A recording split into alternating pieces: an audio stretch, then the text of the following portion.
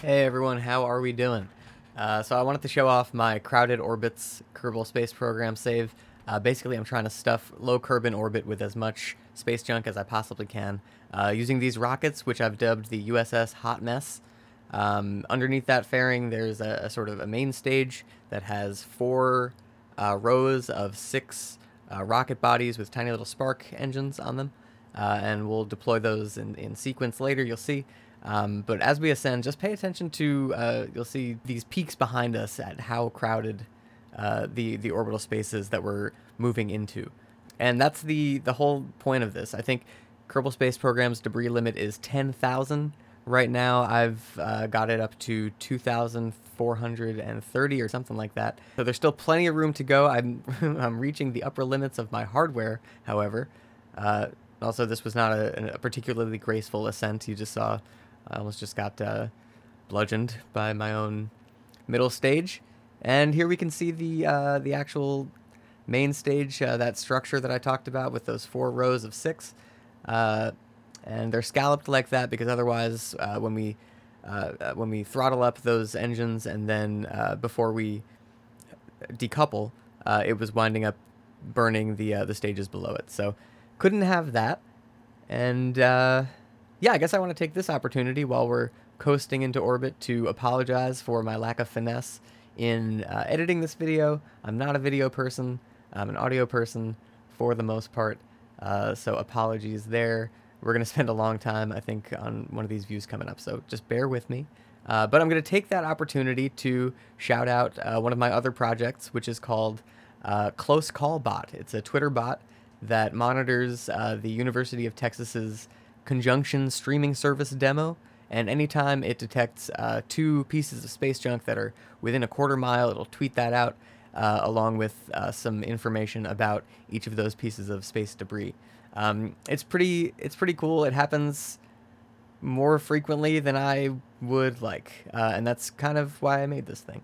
And so I'm doing this save actually partially because I feel like Kerbal Space Program players are aspirational. There's a lot of talk about, responsible orbiting and deorbiting, and I wanted to see what would happen if you sort of flew in the face of that tradition.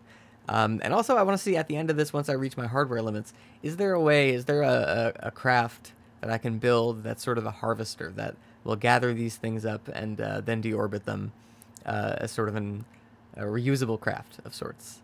So if you have any ideas for that, if you have any ideas for hardware, oh, and also we're going to jump pretty quickly to a cut that I made, which I apologize for, but it's going to happen quick, so don't be jarred. But if you have any ideas for this mission or that upcoming, the harvesting mission, or how I can improve my hardware, please let me know in the comments or on Reddit where I'll be posting this. And here we are. We're about to deploy our first couple of stages. And you'll see the top stages roll off each other. Woo! I love that.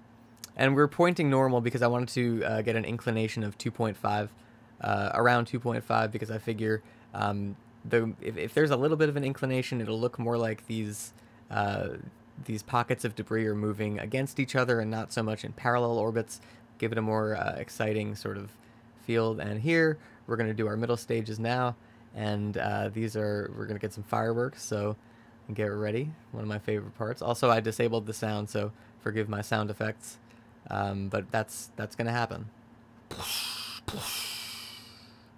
How's that? Good stuff? All right. And we're going to zoom out now to take a look at sort of the shape of this plume. Those are all the pieces of space debris that we've created from this launch alone. I haven't done the math. I think it's a little different every time depending on how the explosions pan out. And just zooming out now to take a look at how that plume gets sort of distributed into the orbital goo, the sludge that I'm trying to create here. We're going to jump now, and then you can see how far away the main vessel has moved from its children, so to speak. And here's our tracking station, just so you can get a look at the full view, because I think when you're in the ship view, it only renders a certain, however many are within a certain distance. This is all of it. 2,340 pieces of space debris from 92 launches, or maybe 91 because there was a non-USS Hot Mess launch in there. But look at that. Yeah, I'm really proud of what I've accomplished so far, and I'm kind of sad that my hardware is reaching its limits. So I would really love any advice for taking the next step to maximize that. Thanks so much for watching, and yeah, just enjoy the cosmic ballet that I've got going on here. Oh boy. And I kept this part in because it's a little trippy. But that's it. Thanks so much for watching, guys.